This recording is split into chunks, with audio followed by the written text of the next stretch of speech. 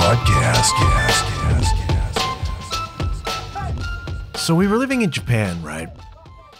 This is the late 1990s. Some of you kids out there maybe don't even remember that. My spouse or significant other and I are living in Japan.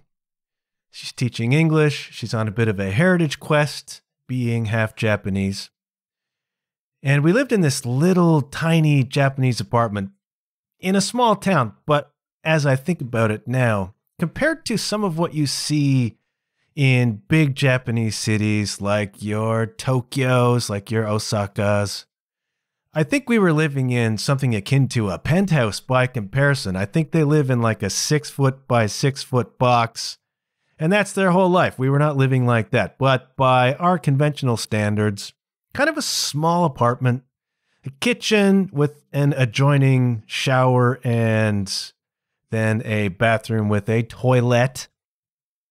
And then 3 tatami mat rooms with sliding paper doors. Very Japanese. Very, very cool. And we had a cubby there. The only storage space really that existed was this cubby in one of the tatami mat rooms where we had our kotatsu table. That's the tiny table. It's only like, I don't know, a foot or two off the ground.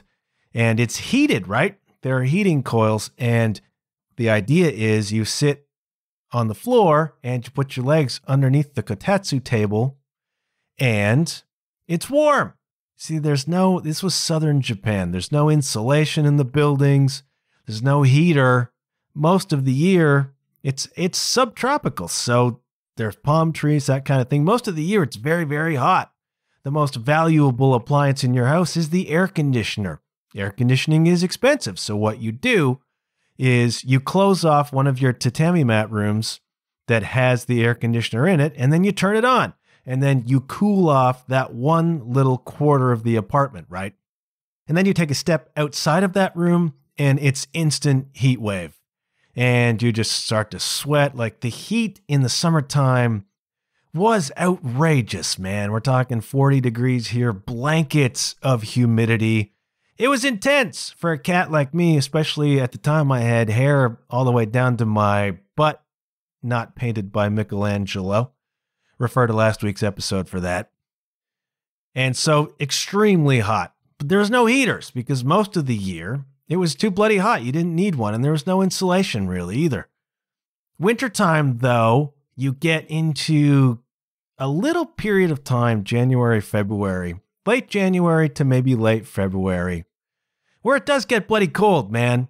And we would have a kerosene stove, a Toyo stove, where you had to go down to the local gas station, get yourself some kerosene, fundamentally, bring it home, and you would put it in your little kerosene heater, and you would do your best to heat a room, again, one room in your tatami mat apartment, and then the rest of the time you'd sit with your legs underneath the kotatsu table.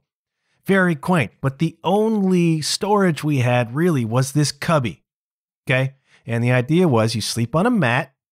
It's like the size of a single bed, smaller than that even in terms of width. And you would sleep on your mat. And then the idea was you roll up your mat in the morning, you stick it in the cubby, and that is how you maintain order in your Japanese apartment if you are a Japanese person and not a slob Westerner like we are.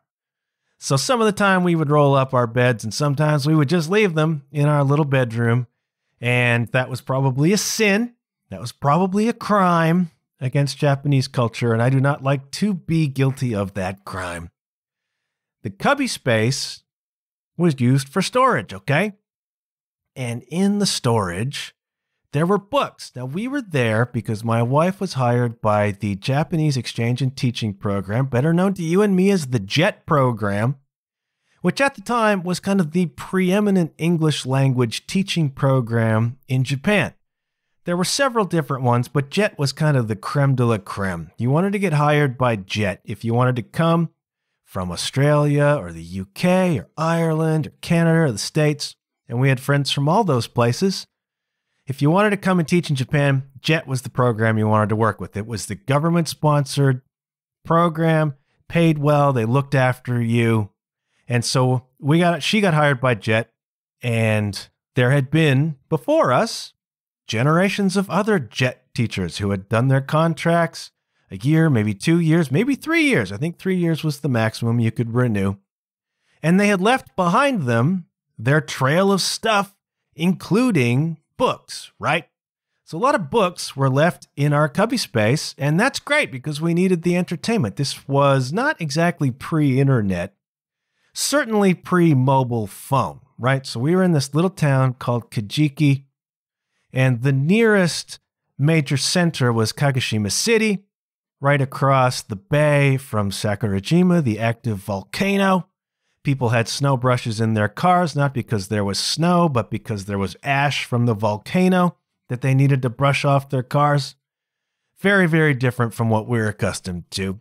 And once a week, usually on Saturday, we would hop on the train and we would train into Kagoshima City. And there we would go to an internet cafe and we would catch up on our emails. And how disappointing it was to arrive after the 25-minute or so train ride into Kagoshima City to walk to where we used to get the internet and find no emails waiting for me. Disappointing, man. And then we would go to McDonald's, better known to you and me as McDonald's, or we would go to the KFC, and we couldn't get those things in Kijiki. And why would you want those things? Well, they were a little taste of home, okay? There was an intense culture shock over there. We were a long, long way from freaking Kansas, okay? And so a little touch of home, a little touch of normalcy. You know, I never pined harder for the CBC radio or a Tim Hortons coffee than I did when I was living in Japan. Now, we all know Tim Hortons coffee is not that great, but I certainly missed that cultural connection. You know, I missed that link. I think we may have had somebody send us packaged Tim Hortons coffee at one point. They couldn't package the CBC for us. We couldn't access it via internet. So I missed that kind of Canadiana. And the closest thing we could get was to go to KFC or go to McDonald's for a little treat ski on the weekend and then hop on the train and 30 or so minutes back to Kijiki and back to our little lives. At the time, I had completed my first novel. If I can say that without being pretentious, I had completed my first novel. Not a great novel, probably not even a good novel, but a completed novel, and that in itself is something, okay? Getting to the end, getting to type the end on a novel, on a long piece of work, is an accomplishment all on its own. Even if it's crap, and it probably is, getting to the end is a victory, right? And so we had got to Japan. My wife had this full teaching schedule. I was beginning to pick up some tutoring work, but I was occupying myself primarily with trying to write another book. And so I started off down a couple of what turned out to be dead-end roads. It was rather frustrating. I was struggling a bit to get it going. And at the time, I had sent out my little novel to a few places, and the rejections were beginning to come back in. And it's an important phase of any writer's life. Any writer who aspires to publication, there is a period of time of paying your dues whereby you gather rejections. And they hurt. They really freaking hurt, especially the first ones you get, because they would seem to confirm for you what you already suspect, which is you're not very good and are not good enough and will not be good enough. And so you begin to accumulate these rejections and they weigh on you. But I have learned subsequently that this is a rite of passage. Just like playing to an empty room is a rite of passage, just like going on tour and having nobody show up is kind of a rite of passage, or doing it in a van or whatever. It's all these stages of development, right? It's all these stages of experience. So collecting rejections on your not very good first novel is also a rite of passage, and I've come to recognize that since then, but at the time they were weighing on me. And it was informing my attempts to write book number 2. And I was struggling very badly to get into a story and to latch onto it and to understand how I write or what I write. And so I would accumulate pages. They were crap pages and I knew it, or they were derivative pages. Or they were just ripping somebody off. And it was a bit of a struggle, man. And I found myself struggling to produce the art. Lack of confidence, too much thinking. It was just a struggle at the time.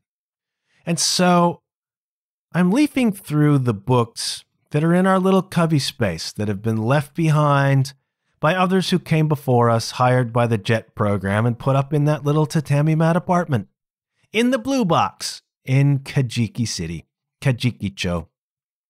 And I happen upon a book sitting in there, which is Life After God by Douglas Coupland, okay? Now, Coupland was on my radar. A friend of mine, our old friend Dews, had, I think, read, I don't know if he had actually read Life After God or if he had read Generation X, which was Coupland's first novel and the one that kind of broke him to the world. Generation X, the accidental success. If you pick up an original copy of Generation X, it's kind of an oddly shaped book for a novel. And you will find that the pages are not the same width. It's like this choppy edge to the pages in Generation X. And you think, well, that's intentional, right? That's part of the framing, part of the design of the book. They've done that on purpose. And if I know the story correctly, they didn't do that on purpose at all. The publisher thought so little of the prospects for that novel that they basically cut corners on the production. Didn't give a crap. He's like, I don't know, use that crappy paper. It doesn't matter if it's cut even or not. Just print this freaking thing because we have to, and let's get it out there. And of course, it blows up. Turns into a generational touch point. The term Generation X popularized by that novel. And then I think the naming of subsequent generations has also been popularized by this concept of Generation X. These generations that come after have had their own names to differentiate themselves, etc. I'm not sure how much that was popular culture or in the popular consciousness at the time, but Generation X started that, I think, and became this runaway success with disaffected 30-year-olds like me.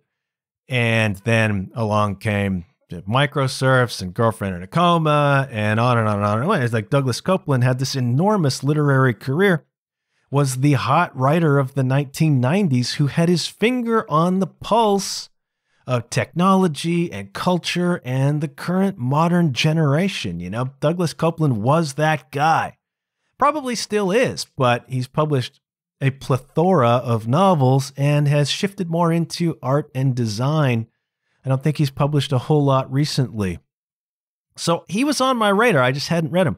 And so into my hands falls Life After God by Douglas Coupland. And I pick it up and I start to read it, right? And it's really strange to me, and it's a little bit embarrassing to admit this, but I had completed a degree in English literature. I had become qualified to be a high school English teacher. I got the degrees to prove it. And I had no idea, maybe this isn't an indictment of me as much as it is of the programs I was in, but I had no idea that a fella could write this way. And if you read Life After God, it is a first-person narrative. It is very non-linear. It is disjointed. It's described as a book of short stories. It isn't, in my mind. It's a book of events. It's a book of moments. And they are connected. There is a linear story, but it's a little bit, in a certain sense, it's a little bit Tarantino, but it's all over the place. And Douglas Coupland's genius is in his ability to capture moments and profound little things, to capture the beauty in the mundane. He has an extraordinary eye for seeing beautiful things where other people don't. And he's got this ability to recognize what is hip and to talk about it in a profound way. And I just ate this freaking novel up. Life After God, it just touched me. It just hit me in a way that nothing else really ever had. And I didn't realize you could write this way. It's described as the confessional genre. This one person talking, right? It's a little bit like this, what I'm doing right now, just in print form. And so these stories follow this character who's going through a divorce. and he's wrestling with the meaning of life and what's it all about. And he's got a kid and he doesn't know what he's doing. And he works this soulless kind of software job. And he's got these friends from high school who are in varying states of falling apart. The lady with the coke habit, you know, the other people who are up to whatever. And then it's just snapshots. It's slice of life from this guy's past, from what's going on currently, and he's on meds for depression, and what's that doing to him. And it is not a linear story. It's just the voice, the really compelling voice of a character speaking. And I love that. I love that. But I'd never really been introduced to that before. I had never, in all of my years of being in academic programs for English literature, never encountered a presentation like that before. And it's like, why? At the time, when I was doing my undergrad, Douglas Coupland was very contemporary. So maybe universities, academia didn't appreciate very contemporary. There might be Douglas Coupland courses now, after the fact, looking back at this, especially Coupland as a snapshot of the 90s. You know, the thinking and what was happening with technology and stuff in the 90s. I don't know. I'm not in academia anymore, but at the time he was contemporary, and maybe that made him persona non grata to the stodgy people who were trying to teach us freaking Moby Dick, which I didn't read. Anyways, I encountered Life After God, right? And I had been struggling badly to come up with new work, with where to go from here. The first book that I had written was a complete thrill ride for me. It was just an experiment. It was like, can I even do this? And so I sat down and started writing. And the book is not good. Some of the writing is, but the book is not good story-wise, which is why it never went anywhere. But it came out of me because I had no expectations on it. I had no parameters on it. It was just this fun thing to try to do, right? And that got rejected, and then I had to absorb that. And then I found myself sitting down to write number 2, and all of a sudden it's not this fun thing anymore. I'm a writer now, you know, and I'm aspiring, and I want to get published, and yada, yada, yada. All that ego stuff that I have subsequently had to deal with. It's beginning to cripple me, right? It's beginning to cripple me as a writer already. Having these aspirations and putting these parameters on myself and getting all up in my head about it, right?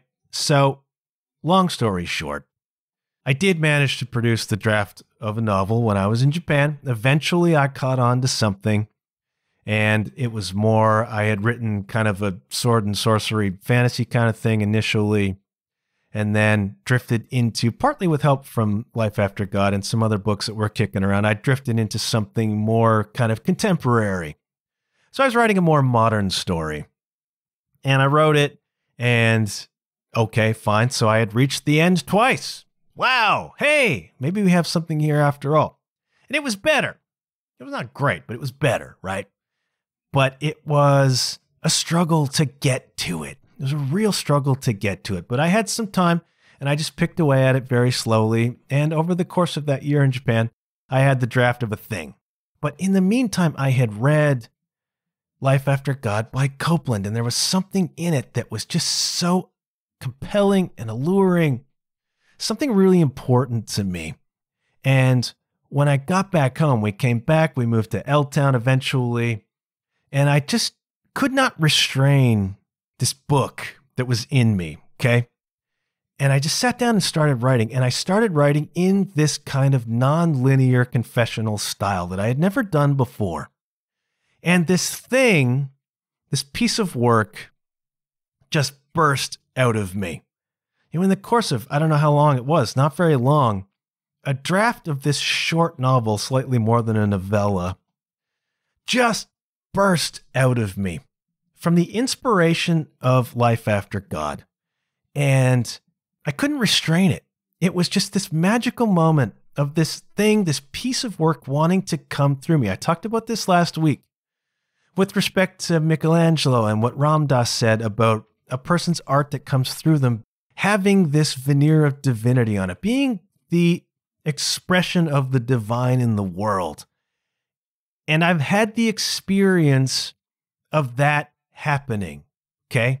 When I wrote what turned out to be the third book, it burst out of me in a way that nothing ever had before. And there was something happening with me. I was a conduit in that moment for this piece of work. And it was by far better than the other things that I had written. Still not there. All right, I sent it out to a lot of places, a lot of editors, a lot of agents, a lot of publishers. Man, I sent that thing around because I believed in it, because it felt a certain amount of divinity in it. And it was rejected by everybody who bothered to write back. Part of that rite of passage, right? Part of that paying your dues. I did receive one. This is what I cherish probably above anything else. In terms of my past literary endeavors, I received one, not handwritten, but one personal response from a publisher on the West Coast. And that personal response, you don't get that. Okay, you don't get that from kids. I said very seriously, those who bothered to respond, most of the time, you send out your stuff to an agent, to a publisher, you hear nothing. All right, the slush pile, the quote-unquote slush pile, which is just this unsolicited pile of manuscripts, there's hundreds of them. And they'll have assistants maybe begin to thumb through them or whatever. These people are way too busy for the slush pile. It's extremely rare for a slush pile author to get discovered and published, right? Extremely, extremely rare. They do not have time. And they certainly, if they respond at all, don't have time for a personal response, right? They respond with a form letter. Thank you, not right for our publication at this time. Please feel free to submit future work. Best of luck in your future endeavors. Stamped signature, right? I got a bunch of those, but I got a personal written response from an editor on the West Coast that said, there's potential in this work. It's not right for us. There's a few things that don't quite work here. But, you know, the point was he saw enough in the work to take a few minutes and actually respond personally. And I hold on to that letter. I still have it. I still have all the rejections, I think. I don't know if in the purge last summer I threw that stuff away or not. Maybe I did. But I held on to that. It was the one piece, it was the one thing that the literary industry gave me back, which was just a personalized letter from an editor that said, you probably have something, it's not there yet. Okay, great. That's an aside. The point is this thing burst out of me, right? And this conduit thing, this divinity thing is important, all right? It's important in a couple of contexts because I've struggled really badly lately with content for this podcast. I've struggled very badly for this week's episode. There has been a ton of struggle, right? And we have this ethos, right? We have this myth about the struggling, starving artist, right?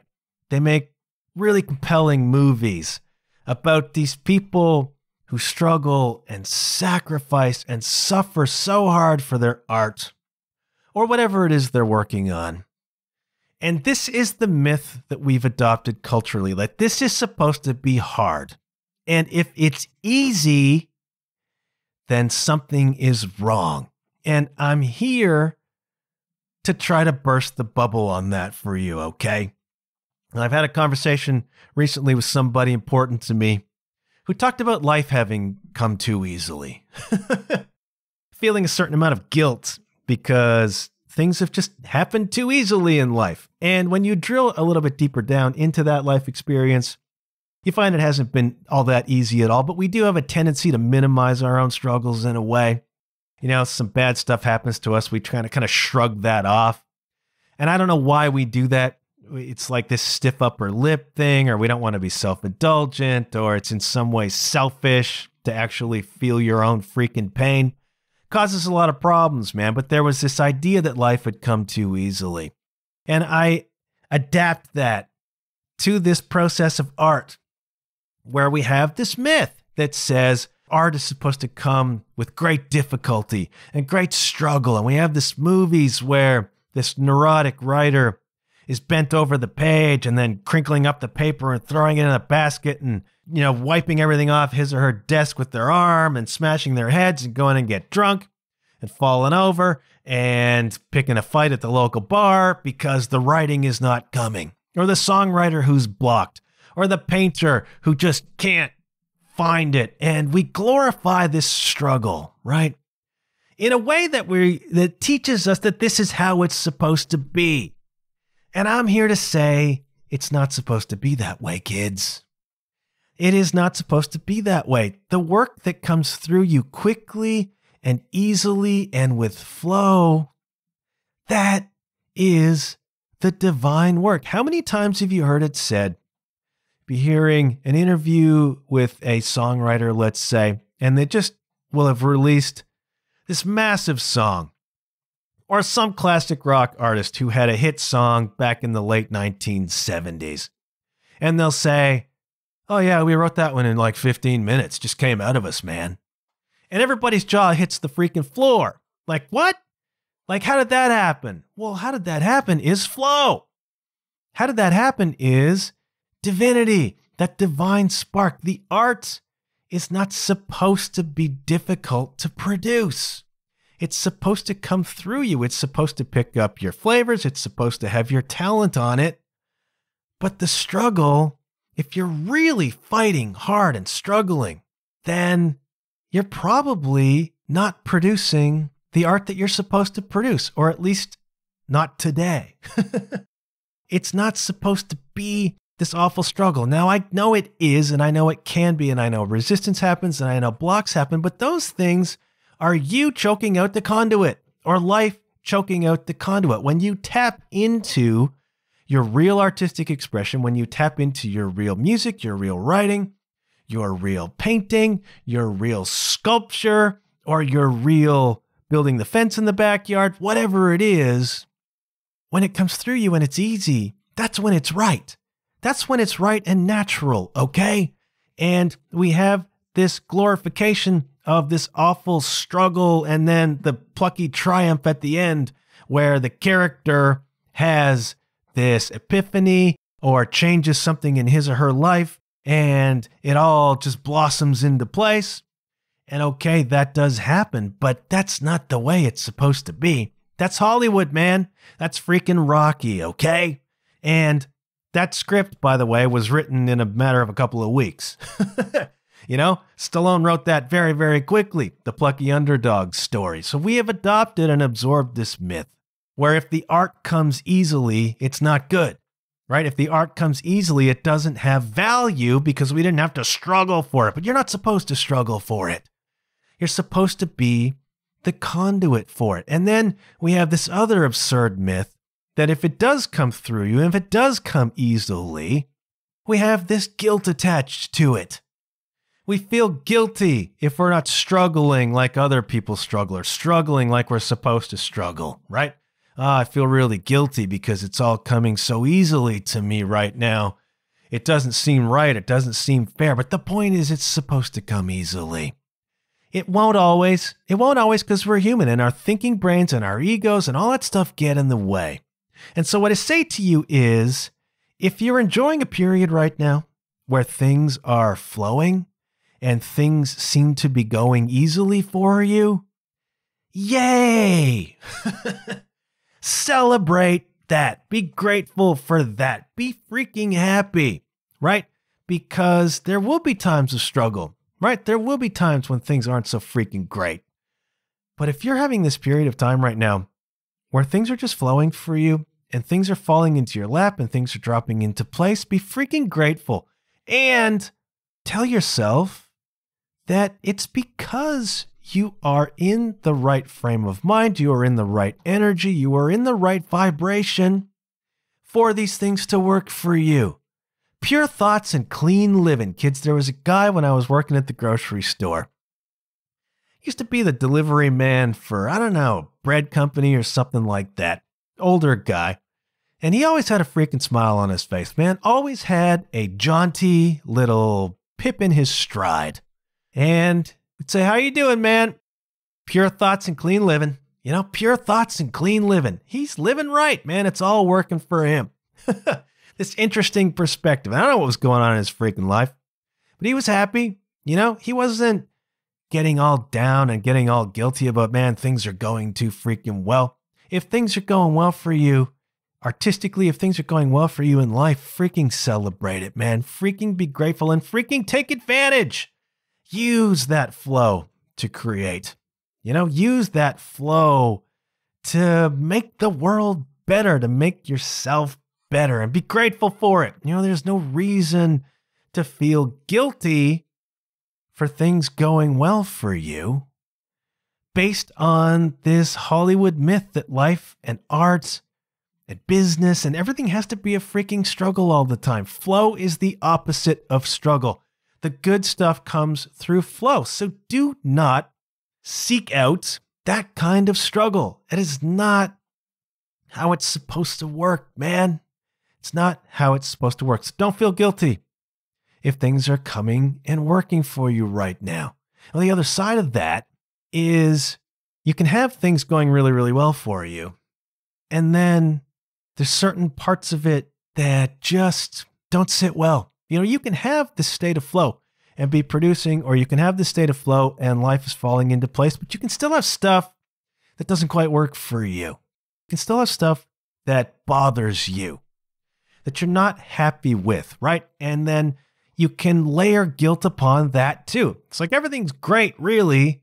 And here I am complaining to myself that X, Y, and Z are not 100% perfect. And how dare I? And then you begin to pile on yourself again. It's this weird sense of guilt that we attach to so many freaking things as a culture. And again, that is not freaking helpful. You are allowed to have things going well and still feel as though there are things that are missing, things that aren't quite how you want them to be. Why shouldn't life be as perfect as you can make it? Why shouldn't you be as happy as you can be? You came to this space. You came to this planet, to this reality with a set of goals in mind. You came to this space to be and achieve something. And you can be rolling along and things going really, really well, but still feel as though there are pieces missing. And those pieces are missing because they are things that you desire. And you came here with those desires in mind. So don't feel guilty. Don't feel guilty if things are going well and there's stuff that you feel still isn't quite right. That's all part of the evolution. This is all part of you becoming the person and living the life that you intended to come here and live.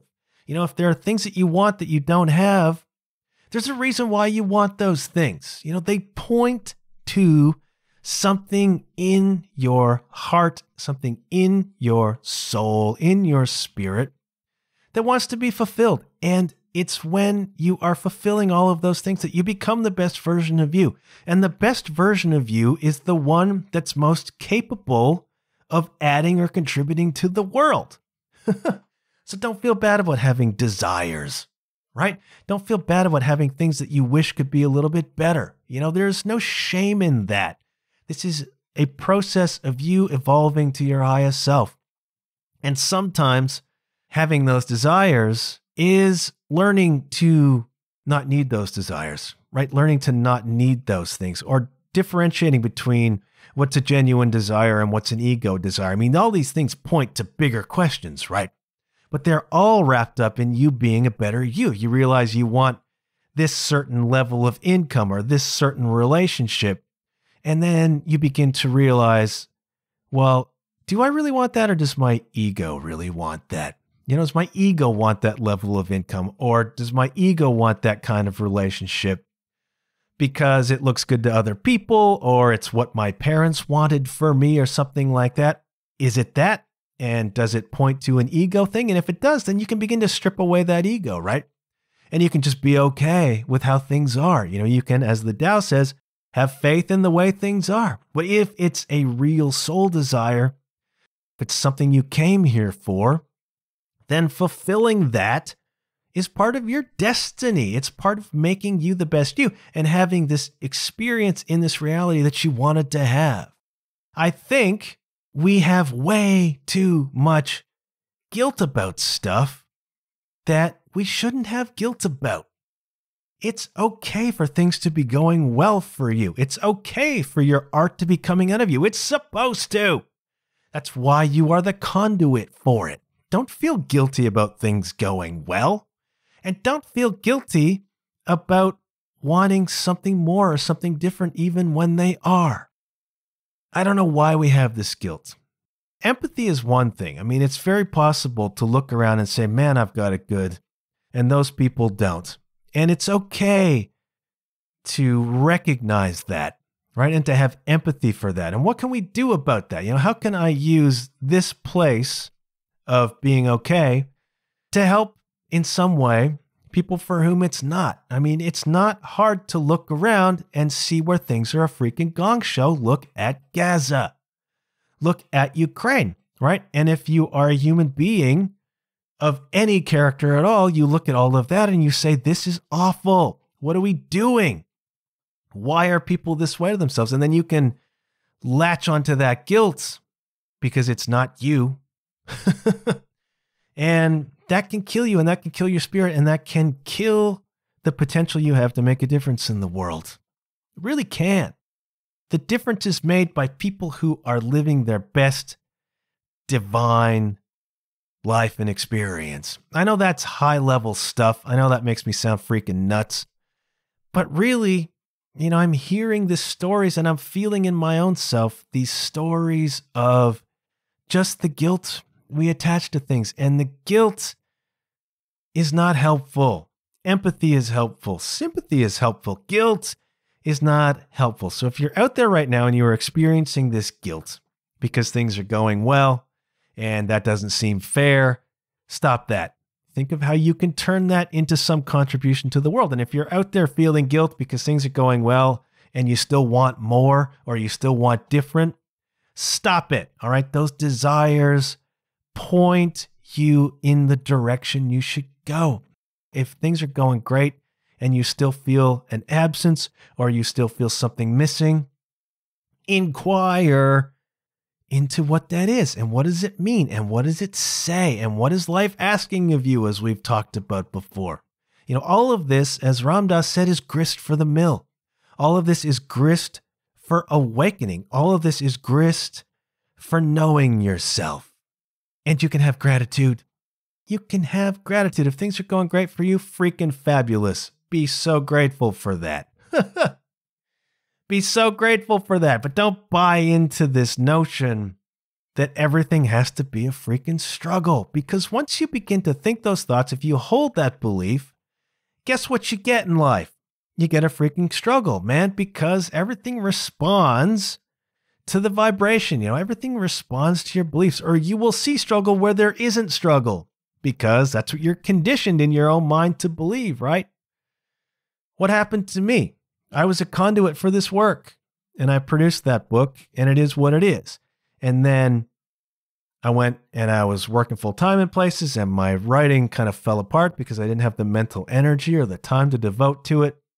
Then some years later, I went freelance, and the idea was I'm going to freelance for a living. It's going to free up my time, and I'm going to do some more writing again. And then I took that piece of work that I had produced in Japan, and I rewrote it, and that turned into the fourth book, which is also not great. But the writing itself kept improving. But then my head just came so much into it, and it stopped coming easily after that. And then I began to mimic other people, and then I just fell apart. Just fell apart as a creative writer because I didn't allow the conduit anymore. And I don't know if I bought into this idea of the struggling, starving writer or not. Maybe I did. I certainly didn't glorify it, but I began to embody it. And I think once you begin to embody things like that, it's very easy to go off the rails. But sometimes, as I've said before, if it's not coming through you, one of two things: either you've blocked the conduit, or it's not what you're supposed to do. It's not what's supposed to come through you, right? So I began to try to force this writing from my head, not allowing it to come through me, getting frustrated. And maybe the truth is I was done, right? Maybe there was a phase of my creative life that was setting up what I'm doing now or what I might do in the future. I don't know. Point is, I became frustrated, and there's a myth that says you're supposed to. But the best work I ever did is the work that came out fast and clean and easy, man. And there's no guilt in that. That's how it's supposed to be. That's the point. Man, if things are going well and coming easily to you, that's how it's supposed to be. That means you're doing it right. It doesn't mean you won't struggle in the future. It doesn't mean bad things won't happen to you. Life is life. Humanity is humanity. The world is the world. So if things are going well, artistically, if things are going well in life, clip off the guilt, man. Enjoy it. Be grateful for it. Use it to full effect for your potential and for your impact on the world. And if you're doing well and you want more or you want different, inquire into that, all right? That is so healthy. This is pointing you. You have reached a point where you can begin to dig even deeper into what makes you fulfilled and happy. That means you've covered off some needs. That means you've reached this point where you can be really indulgent with what you want because those more basic needs have been met. Wow, how many people get there? Fabulous. Life is working for you. So inquire into what it is you think is missing. Inquire into, is that an ego thing or is that like a soul thing? And don't be distrustful of what comes easy, man. Do not be distrustful of what comes easily. Don't feel like this thing you made can't be any good because you didn't have to struggle with it. You're not supposed to struggle with it. It's supposed to come through you. It's supposed to come easily. That doesn't mean you don't do your diligence. It doesn't mean you don't do the work. But it's not supposed to be a struggle. If it's a huge struggle, you're either doing the wrong thing or you're way in your head about it and you are not letting the divinity flow, okay? That's all I'm saying. Stop feeling guilty about stuff you shouldn't feel guilty about. I'm saying it to me too, okay? Feel guilty about the stuff you should feel guilty about and fix it if you can, but don't add layers of guilt into a world that is saturated by it, okay? That's as far as I'm going on this episode because I'm recording it very late and I got to edit it and get it out. I don't even have a music recommendation this week. I poured over a bunch of new songs and some of them I liked. Some of them are good, but just not stuff that really grabbed me by the face. Stuff I talk about on here, I want to really grab me by the face. So I'm not making a music recommendation this week. That gives you an opportunity to go to the John Huff podcast referenced on the podcast 2024 playlist on Spotify and listen to all the great stuff that's already been posted there this year. I'll do an abbreviated Patreon plug. I know this has been a bit of a strange episode, but in a sense, I'm winging this one. It was a real struggle to come up with content with a topic for this one, Not supposed to be a struggle. So I had to reckon with that. There's a Patreon page, however, for the podcast, patreon.com/JohnHuffPodcast. $5 a month, one tier of membership. Signing up for that is saying to me that you enjoy what I'm doing. You're getting something from it.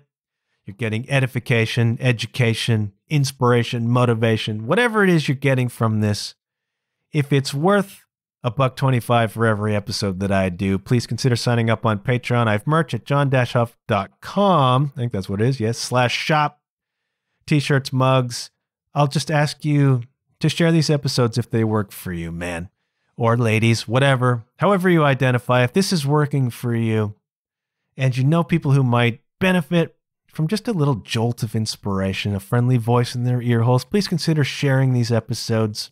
I want to thank each and every one of you for the support this far. I hope this episode doesn't disappoint you. I know it's hard to follow God's naked ass. Even Michelangelo had trouble following up that painting on the roof of the Sistine Chapel. Okay, very, very tough to mess with perfection. Very, very tough to produce new work after that, right? But pretty sure he didn't start feeling guilty about wanting to do more work after. Okay, I want to thank you for listening. Thank you ever so kindly for all of your support. Gonna shut up, shutting up. Except to say good things happen when you put yourself out there, kids, and when you let it come through you. I know it's hard to do. Try not to choke that off with guilt. I will be back next week with something. In the meantime, enjoy yourselves. Have a good time. And hey, kids, I'll check you later. Yeah.